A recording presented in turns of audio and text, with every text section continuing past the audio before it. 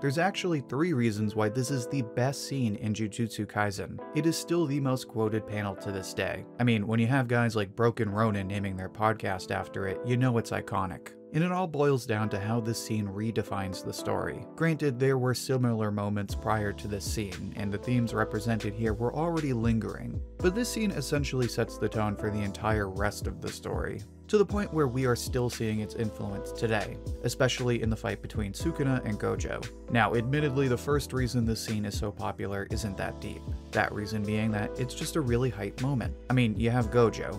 Oh, wait a minute. Anyone who isn't caught up yet, spoilers. Should have been pretty obvious, but this is the internet. Anyway, you have Gojo basically coming back from the dead to fight Toji. Not to save Amanai, literally just for a rematch. Kinda like when you hunt down that guy who sniped you across the map. So you get this raw grudge match between 2 of the most hyped characters in the series, both of which say F it to all of their principles and fight simply because they want to win. Which builds up to Gojo reaching this power high where he's so on cloud 9 that he drops that legendary quote, declares himself the honored one, basically calling himself a god. After which he puts his money where his mouth is and destroys Toji. It's a battle of JJK Titans and it's just raw.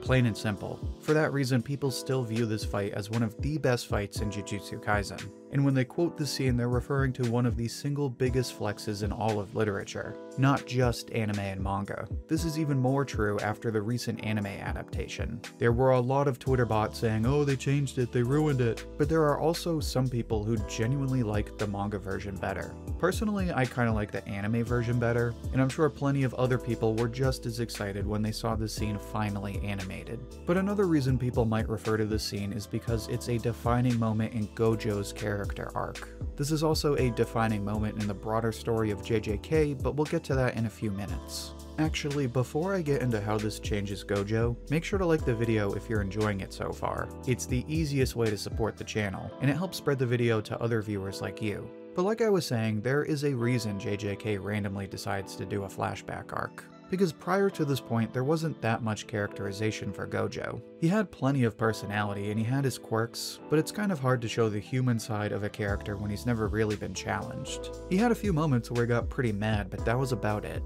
And when you're the adult, and I use that term generously since it is Gojo we're talking about, when you're the adult in a story about kids, it's kinda hard to show a coming-of-age arc without a flashback. And that's exactly what Gojo's past is. It is a coming-of-age story for Gojo. A story where he starts out as a cocky person who's also just a happy-go-lucky kid. Throughout his mission, he always tries to do the right thing, even going so far as telling Geto that they can run away with Amanai if she doesn't want to be the next vessel. And then Toji unalives her in cold blood and spits on all of that. This is a huge moment for the characters and readers, because when this happens we see Geto finally snap.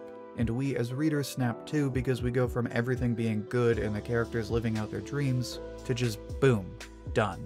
It's a huge turning point in the series because for the most part, JJK is a generally light series up until this point. But this scene marks the turning point in which things get much darker and now characters can die in an instant. And this mirrors Gojo's character arc, because he was the happy-go-lucky kid who wanted to do the right thing. But after he recovers from the first fight, he forgets all of that and challenges Toji for revenge. He even admits in the fight that he isn't doing it to avenge Amanai. In that moment, he is purely doing it because it feels good. It's a sharp turn from fighting to do the right thing to fighting to win and fighting for the sake of fighting. It is a defining moment for Gojo because it explains how he could be so cocky in his previous fights against characters like Jogo, and it explains his current state of mind in the fight against Sukuna. After the scene, we realize that while he does want to do the right thing, Gojo always fights because he knows he can win and because he knows he is the honored one. In short, he knows he's that guy. And like I said before, this is also a turning point for the series as a whole, because which arc comes right after this?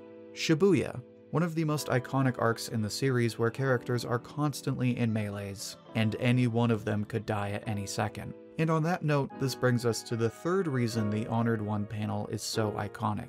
Because yes, it is hype, and yes, it is a defining moment for Gojo, but it also serves as a defining moment for all of JJK in the sense that this character arc is reflected in a number of other characters. Obviously, Gojo is the pinnacle of Jujutsu society. As such, he's an influential member of that society. And when you compare his arc to the other characters, you can make a lot of parallels. The two that stand out the most are Yuji and Megumi. Megumi's happens early on, so we'll start here. In fact, his is probably the best example of what it means to be a sorcerer after Gojo. In a flashback, we see Gojo explain that Megumi doesn't give it his all, pointing to how Megumi would rather sacrifice a run to get a teammate on base, implying that he'd rather do that than swing for a home run.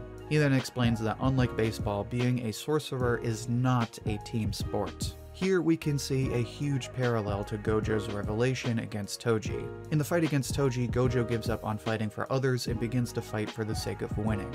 What he tells Megumi is that he has to fight for himself. And we see this when Megumi gets knocked out and we hear Gojo's voice telling him to be greedier. This is how we can see Gojo literally influencing Megumi. Gojo says in black and white that being a sorcerer is about fighting for yourself. And we see Megumi change from someone who, like Gojo, fights because it's the right thing, to someone who just wants to win. And like Gojo, this moment can be seen when Megumi has this strangely insane moment of clarity. A feeling we also get with Yuji, but with somewhat of a twist. With Megumi, the focus is one fighting for yourself. With Yuji, it's more about why he fights cursed spirits. Still on topic, but more of an extension of what we see with Gojo. This of course happens in the final fight against Mahito. Mahito transforms and seems to be winning, but then Yuji finally gets the upper hand. And after watching a bunch of his friends die all because of Mahito, he finally figures it out. He tells Mahito that the two of them are no different,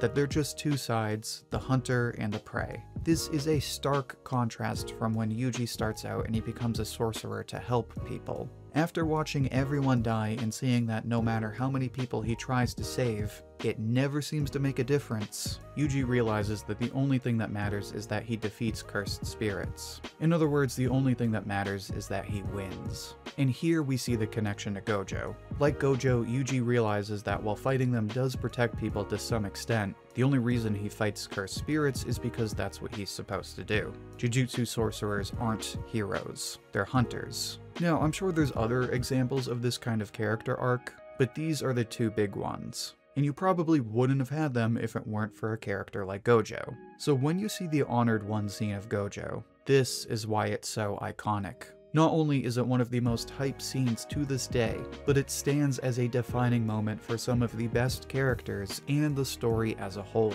It's for these reasons that this panel is the most legendary panel in all of JJK.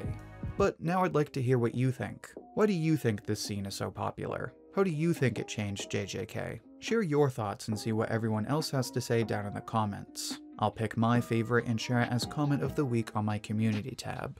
And if you'd like another discussion like this one, then make sure to check out my recent video on Yuji. In that video, I explain why Yuji is a great main character, even though he's kind of on the sidelines. You can find that video in the playlist linked right here. Until then, thank you for watching, and I hope to hear from you soon.